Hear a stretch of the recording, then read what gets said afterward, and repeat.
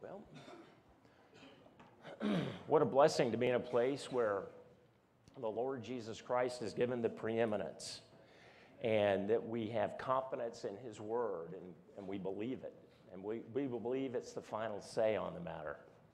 And I can remember being at places, and maybe you have too in your past, where you'd get together for a Sunday school class and there'd be a group and everybody would say, well, what does this mean to you? And the next person would say, well, this is what it means to me. And then the third person would say something different and says, well, this is what it means to me. Well, what's important is what it means to God and what God has said in his word. And nowhere in the Bible does it tell us to interpret his word. It tells us to believe his word. In fact, the Bible says it interprets itself. If we just study the words and see how God uses the words throughout the Bible, we'll get an understanding of what God means when he says what he does.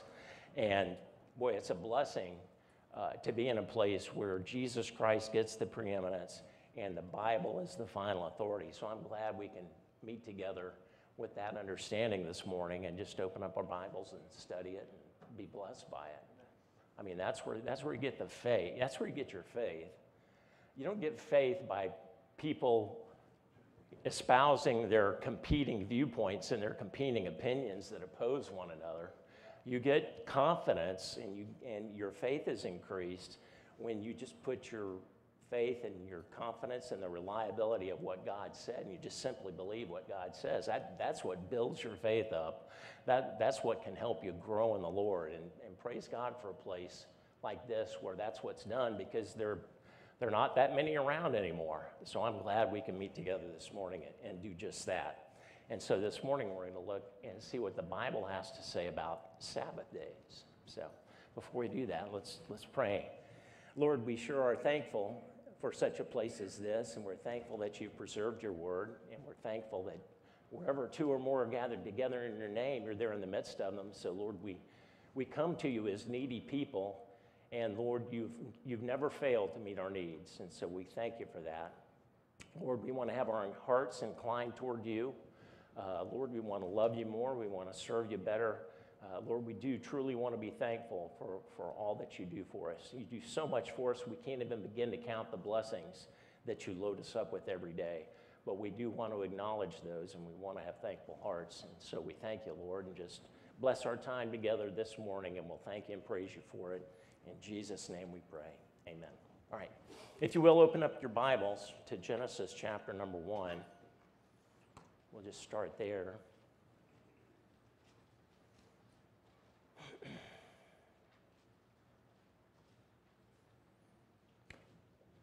Genesis chapter 1. And in Genesis chapter 1, we see God creating things.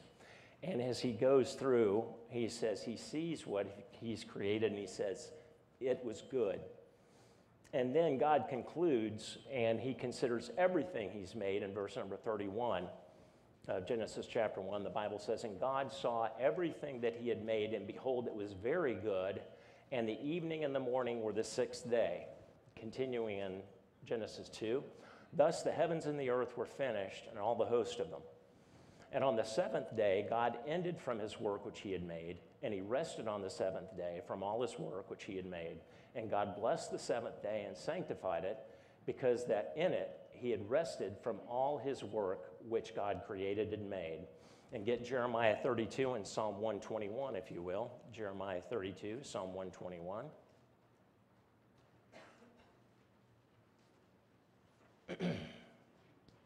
Now, the Bible says God rested from the work which he created and made. And I would submit to you that God didn't have to take a rest on the seventh day because he was worn out. He wasn't breathing hard, and he wasn't worn out because of all the work he'd done during those 6 days. But he did say that he was going to take a rest from all the work that he'd done. Jeremiah 32, verse number 26. Then came the word of the Lord unto Jeremiah, saying, behold, I am the Lord, the God of all flesh. Is there anything too hard for me?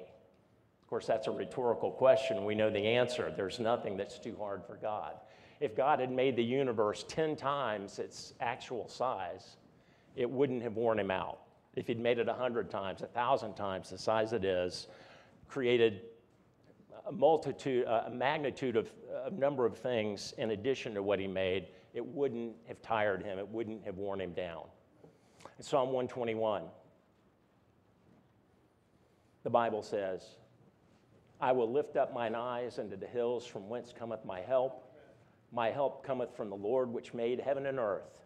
He will not suffer thy foot to be moved. He that keepeth thee will not slumber. Behold, he that keepeth Israel shall neither slumber nor sleep. So God doesn't get worn out. God doesn't have to take a nap. God doesn't have to, get 8 hours of sleep every night. Nothing wears God out. So the fact that he created these things and he took a rest, it wasn't for God's sake. It was for our sake. And we'll see that as we get a little bit further into it. Turn, if you will, please, to Exodus chapter 31. Exodus 31.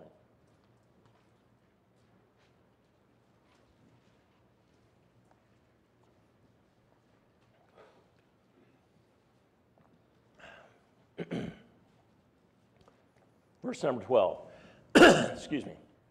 And the Lord spake unto Moses, saying, Speak thou also unto the children of Israel, saying, Verily my Sabbaths ye shall keep, for it is a sign between me and you throughout your generations, that ye may know that I am the Lord that doth sanctify you.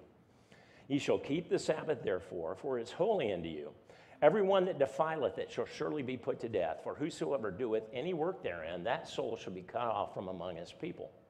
6 days may work be done, but in the seventh it is the Sabbath of rest, holy to the Lord. Whosoever doeth any work in the Sabbath day, he shall surely be put to death. Wherefore the children of Israel shall keep the Sabbath, to observe the Sabbath throughout their generations for a perpetual covenant. It is a sign between me and the children of Israel forever. For in 6 days the Lord made heaven and earth, and on the seventh day he rested and was refreshed. Now, the Bible says the Sabbath is the seventh day. Sunday is not the Sabbath. It was part of the covenant between God and the nation of Israel. There are non-Jews who try and appropriate that covenant, that relationship, and those blessings that were a part of that covenant between the Jew and God. But they are usurpers. They are robbing, if you will, or attempting to rob part of that relationship that God had with that nation, his special people. Now, 2 places in Revelation, the Bible tells us about people who claim to be Jews and are not. Revelation chapter 2, when the Lord speaks to the church at Smyrna, he says, I know thy works and tribulation and poverty, but thou art rich. And I know the blasphemy of them which say they are Jews and are not, but are the synagogue of Satan. In Revelation chapter 3, he says the same thing to the church of Philadelphia. Revelation 3, verse number 9, Behold, I will make them of the synagogue of Satan, which say they are Jews and are not, but do lie. Behold, I will make them to come and worship before thy feet, and to know that I have loved thee. And so there are ways that groups or people try and misappropriate the relationship that God had with the nation of Israel. And among those, we would think of the Seventh-day Adventists. They're stealing the seventh day. They're stealing the Sabbath from the nation of Israel. We've dealt in the past, unfortunately, the black Hebrew Israelites down at Church Street have moved on somewhere else, so they're not down there with foul mouths, cussing and cursing, and while we're trying to preach the gospel anymore, and praise the Lord for that. Mormons, they claim that Jews came over and established North America, and they claim part of the Aaronic priesthood. They try and usurp things from the Jews. And Catholics with their priests and their priestly garments offering up sacrifices. They're basically, they're claiming by their actions to be Jews. You have British Israelism, which, the nation of Britain was supposed to take the place of the church, which in a broader sense, replacement theology is the same way. So that covenant, that sign of the Sabbath, was between God and the nation of Israel. It didn't include anyone else. So I think we understand that, and that's pretty clear. But what we did read that was interesting in that last verse that we read in Exodus was that God was refreshed on that seventh day. Now, we won't get into it, but between, in any detail at least, but between Genesis 1:1 and Genesis 1:2, we know that there was a judgment that was poured out. And 2 Peter 3 speaks of a world that existed before our world existed. And in Ezekiel 33, the Lord says, "As I live, saith the Lord, I have no pleasure in the death of the wicked, but that the wicked turn from his way and live." And so the inhabitants of the world before our world sinned against God, and it reached the point where God destroyed that world. And that's why we see in Genesis 1:2 that the darkness was upon the face of the deep, and that is a picture of the judgment. We see the same thing that's going to happen to part of Israel in Jeremiah, when Jeremiah uses the same language to talk about judgment that's going to come to the nation of Israel. So that judgment came upon the inhabitants of this world before we got here. And so when the Bible says that God was refreshed, my belief and my understanding is that after God had to do something that he didn't like to do, he took no pleasure in the death of the wicked, after he poured out all that judgment on the prior world and the inhabitants of that world, then he started to recreate this world. And at the end of those 6 days, he looked and he saw that everything he had made was very good. And by the fact of that recreation, it was refreshing to him to do that, to put man in the Garden of Eden and have a perfect relationship with that man. Of course, that was refreshing to God. That pleased God. And so I think that's why that language is there. Okay, so turn to Mark chapter 2, if you will. Seventh day is a day of rest. It's the Sabbath day of rest. And it was not instituted because God was tired, but it was instituted for man's sake. Mark chapter 2, verse number 24. And the Pharisees said unto him, Behold, why do they on the Sabbath day that which is not lawful? And he said unto them, Have ye never read what David did when he had need and was an hungered? He and they that were with him, how he went into the house of God in the days of Abiathar the high priest, and did eat the showbread, which is not lawful to eat, but for the priests, and gave also to them which were with him. And he saith unto them, The Sabbath was made for man, and not man for the Sabbath. Therefore the Son of Man is Lord also of the Sabbath. So we see this, God instituted the Sabbath and put it into effect, not because God needed rest, but because man needed this sign, and he needed to be shown what this Sabbath was going to conclude with. And we're going to continue on and see that. Of course, most of us are familiar with Ephesians 2:8 and 9. For by grace are ye saved through faith, and that not of yourselves. It is the gift of God, not of works, lest any man should boast. Now think about it for a minute. If God had made salvation by works instead of grace, then everything would be flipped 180 degrees. And I think that would have affected how God dealt with the day of the week, or the days of the week. Now, which day was set aside as sanctified and holy in the Lord's day out of the 7 days? It was the day that you didn't do any work. That was the sanctified day. That was the holy day. That was the Lord's day. No work. Salvation's by grace. But now, if salvation had been by works, then the days that would have been sanctified, the days that would have been the Lord's day, the days that would have been holy days, were the days when you did the works. If salvation was by works, it wouldn't, the sanctified day, the set-apart day, wouldn't be the day you didn't do any works. It would be the days that you did the works.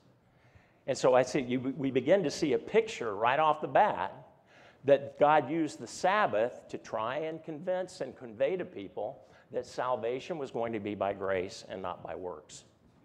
So, okay. Now, turn, if you will, to Leviticus chapter number 23. So far we've seen that Sabbath is the seventh day. 6 days shall a man work, The seventh day, there's no work done at all. Every week, you had a Sabbath. But there are Sabbath days in addition to that weekly Sabbath. And that's what we see when we turn to Leviticus number 23. We see annual Sabbaths that God has established. Okay, so we're not going to read through the whole chapter, but let's just look at different verses here. In verse number 3, God mentions the 6 days, work shall be done. He talks about the regular weekly Sabbath in verse number 3 of chapter number 23. But in addition to those weekly Sabbaths, now we're going to see some individual days within the year, certain days within the year that are not set on a day of the week, but rather a specific day of the month. So they wouldn't necessarily fall on a seventh day. They possibly could, depending how the calendar goes. You could have one of these annual Sabbaths fall on a Saturday, but not necessarily, because we know how the days of the week and the days of the months go. They don't always coincide. Each month you don't see the same day of the week on the same date in every month. They change. So in verse number 6, we see on the 15th day of the same month is the feast of unleavened bread. 7 days ye must eat unleavened bread. And the first day you shall have an holy convocation. Ye shall do no servile work therein. So there's no work to be done on this one day of the year, the 15th day of that month. Now, prior to that, the 14th day of the first month is the Lord's Passover. So we've got the first month of the year, the 14th day, that's the Lord's Passover. We immediately follow that with the Feast of Unleavened Bread, and that day that follows the Lord's Passover, that is an annual Sabbath. Okay. Verse number 8, we have an additional Sabbath tied into that.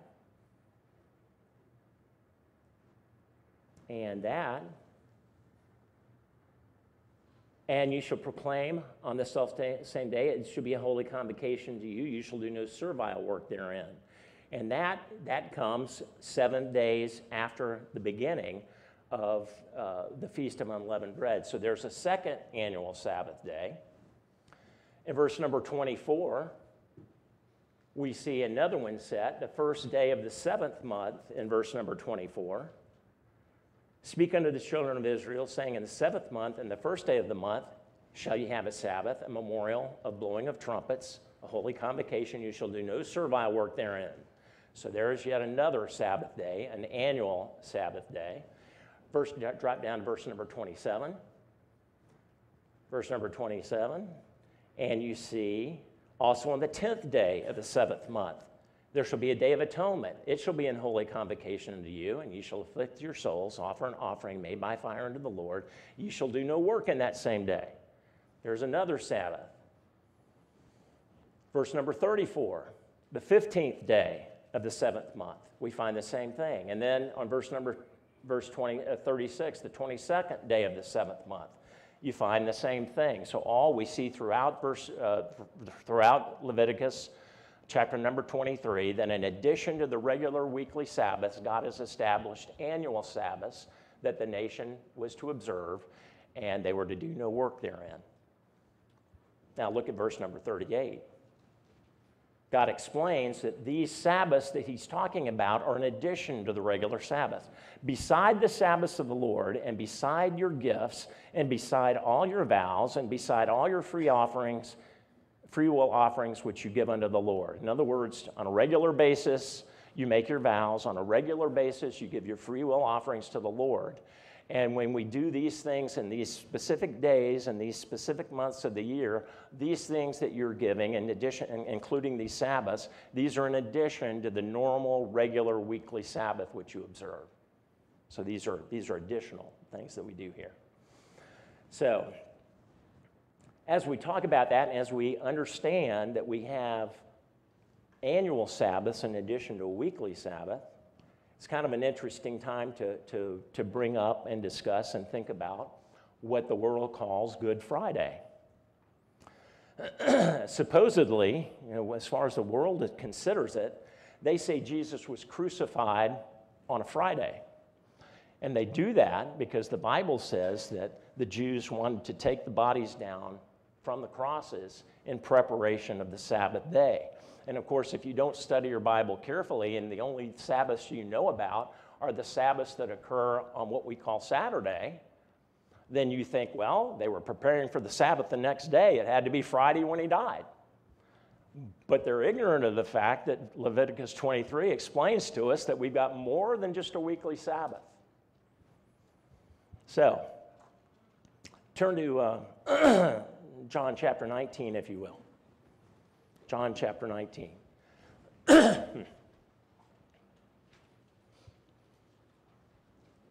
Now, I'm going to read this to you. I'm going to leave something out and you'll see where it is. John 19, verse number 28.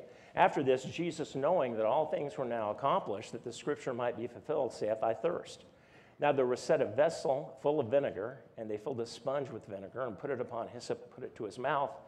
When Jesus therefore had received the vinegar, he said, It is finished. And he bowed his head and gave up the ghost. The Jews, therefore, because it was the preparation that the body should not remain upon the cross on the Sabbath day, besought Pilate that their legs might be broken and that they might be taken away. So we've left out something there, haven't we? The Bible tells us this isn't a normal Sabbath day we're talking about here. This is a high Sabbath day. Okay, so let's set this up. Back in Genesis chapter 1, God tells us how he established a day and what he considers to be a day. In Genesis chapter 1, verse number 5, the Bible says, And God called the light day, and the darkness he called night, and the evening and the morning were the first day. So God begins his day in the evening. He doesn't begin at 12 midnight to start a new day. He starts around 6 p.m. the previous day. So just to give you an idea, our current calendars don't work the way God set things up. So just for instance, we meet 3 days a week, or 3 times a week. And we meet on Sunday morning, we meet Sunday evening, and we meet Thursday evening. But if we were to use God's way of stating what days are which, then our meeting this morning would be on Sunday. Because here it is, it's 10 a.m. on Sunday morning. This is Sunday. But when we meet tonight at 6 p.m., by God's reckoning and God's accounting, we don't have a Sunday night service. We have a Monday night service. And when we meet together on Thursday at 7 p.m., by God's reckoning, that's a Friday night service, if we were to count days the same way God did. So, let's consider Jesus' crucifixion. In Matthew 28, the Bible says, In the end of the Sabbath, as it began to dawn toward the first day of the week, came Mary Magdalene and the other Mary to see the sepulchre. And what we know is the tomb was empty. So Jesus had already risen. It's before dawn on Sunday morning. So roughly, maybe let's say it's 6 a.m. The women go to the sepulcher, and the grave is empty. Jesus had already risen. So we know he rose on the first day of the week. So let's count backwards. The first day of the week began at 6:01 p.m. on what we call Saturday night. So Saturday night backwards to Friday night, 1 day. Friday night back to Thursday night, 2 days.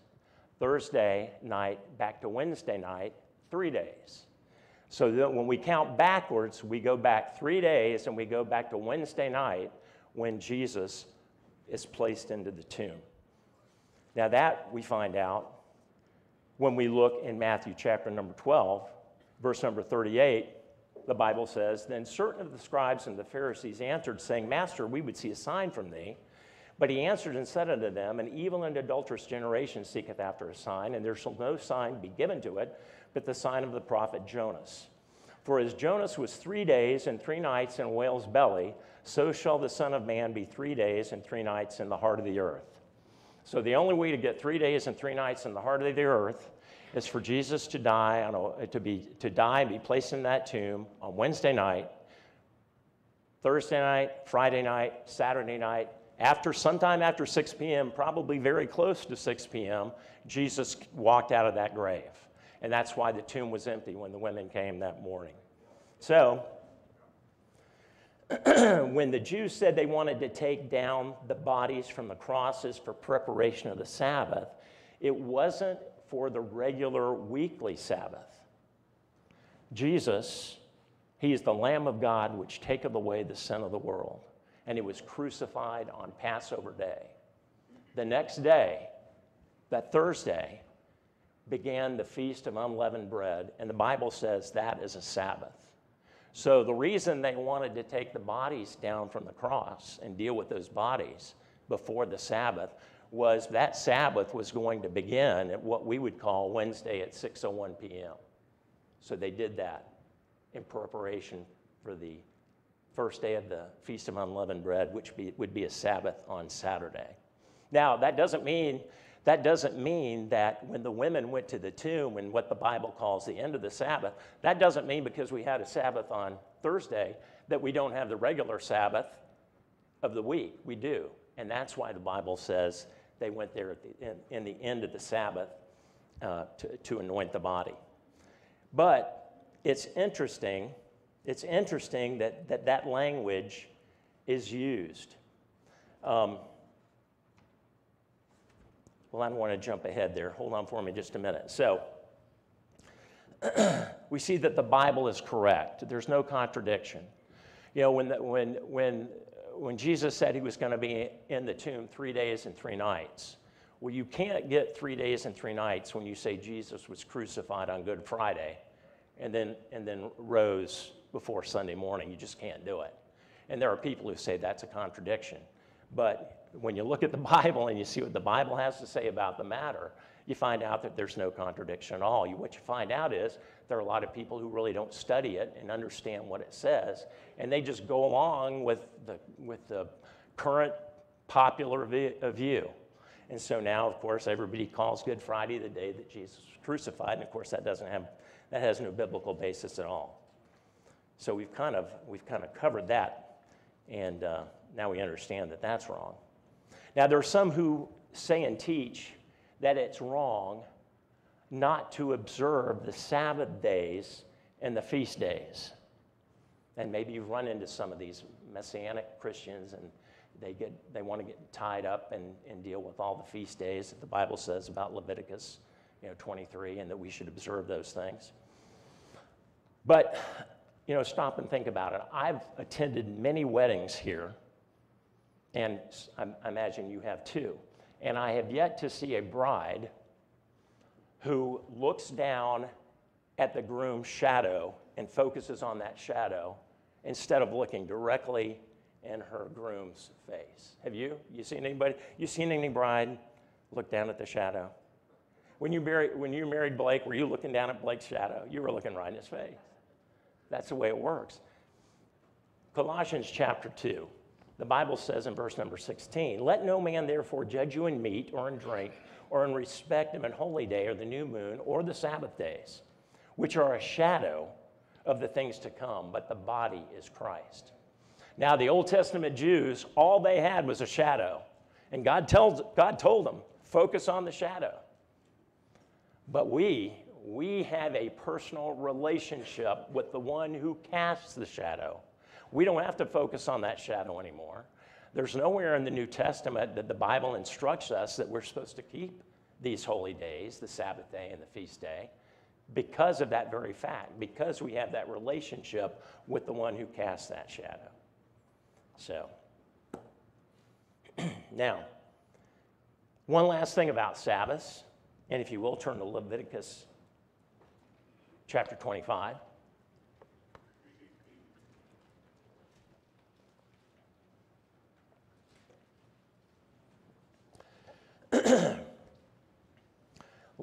Leviticus 25, "And the Lord spake unto Moses in Mount Sinai, saying, Speak unto the children of Israel, and say unto them, When you come into the land which I give you, then shall the land keep a Sabbath unto the Lord.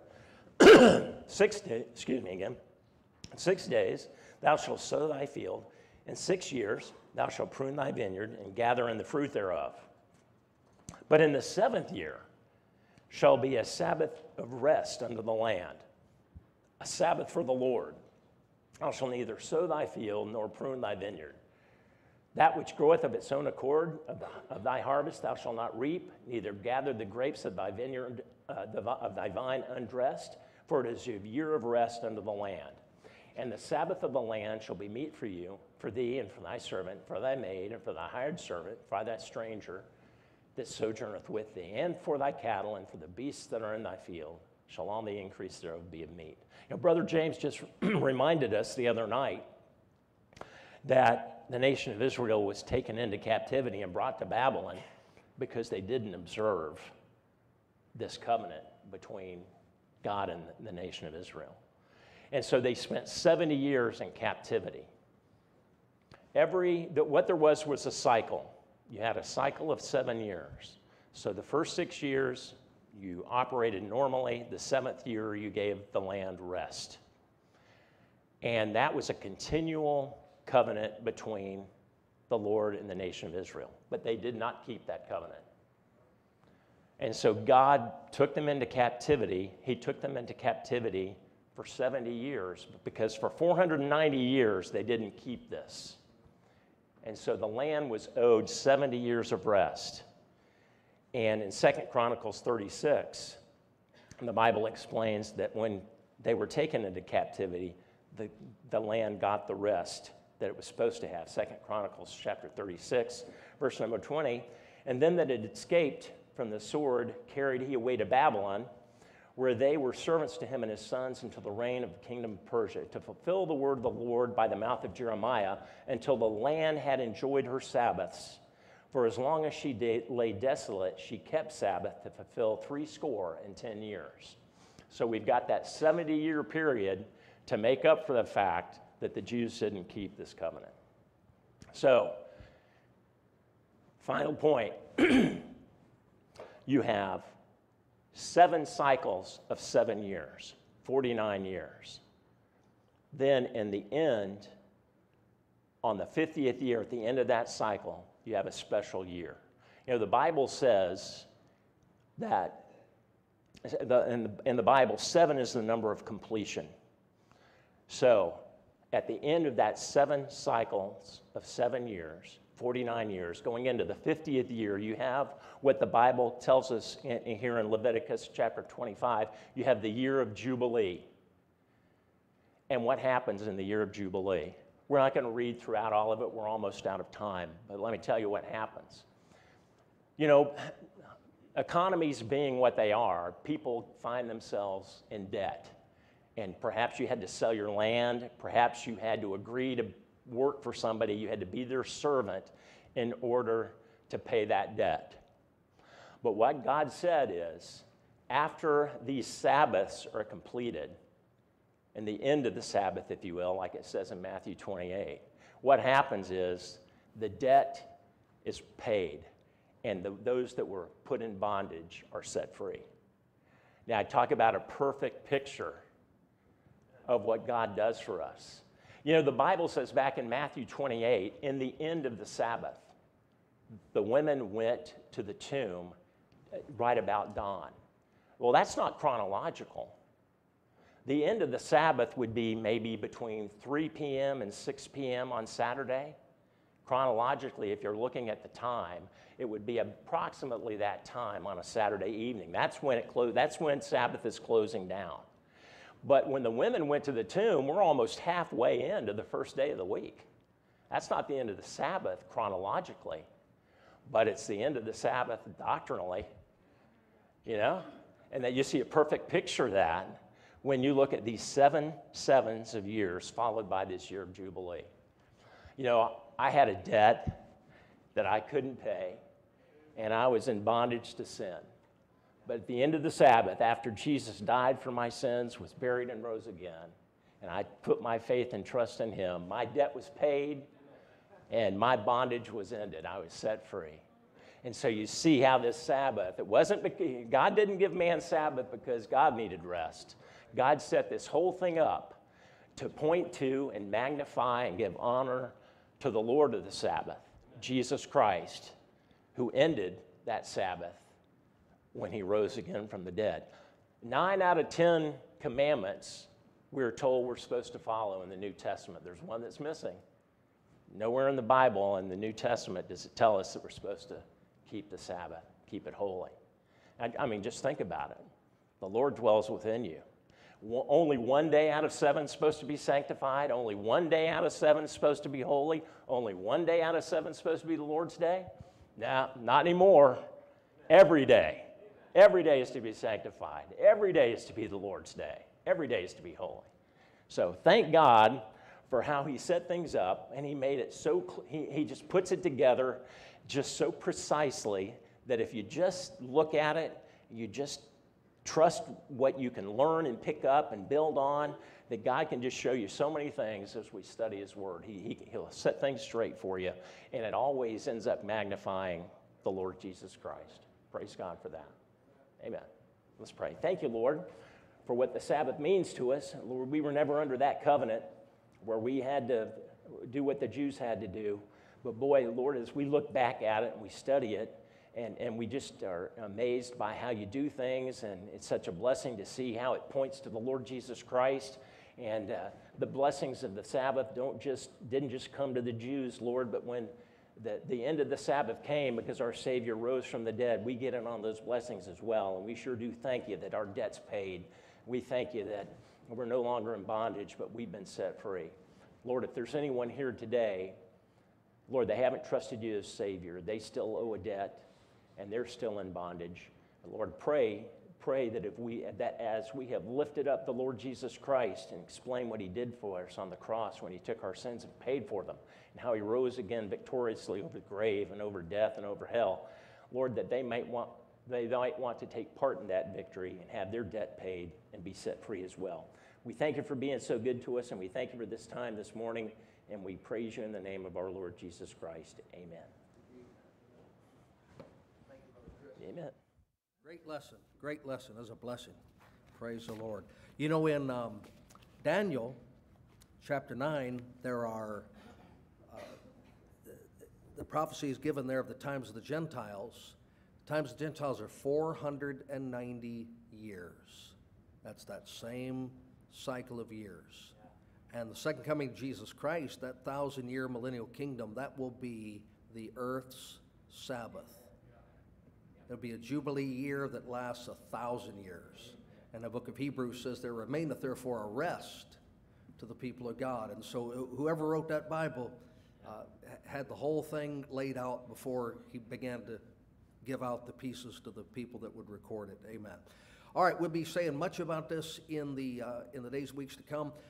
We have two really, really, really busy seasons of evangelism. One is our holiday parades, 12 parades, first 2 weeks in December, and the other is coming up upon us. We've got Vacation Bible School in just about 2 weeks, and then right after Vacation Bible School are all the big fireworks events surrounding the 4th of July. We're going to work 2 large events on the 3rd, 3 large events on the 4th, and then of course the race in Daytona will be on the 6th.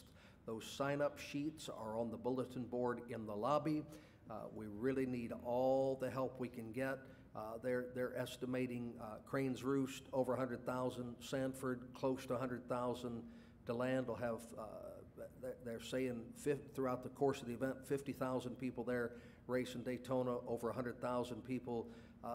You say, well, you know, nobody take the gospel. You can't go into a crowd of 100,000 people and some of them not take a gospel tract, some of them not engage you in conversation. So just out of sheer volume, this is a great time of the year to get the word out. So please, between Sunday school and church, please help us by signing up, and we'll be just continue to encourage you to do that in the days to come. So, all right, we'll meet back in at 10:30.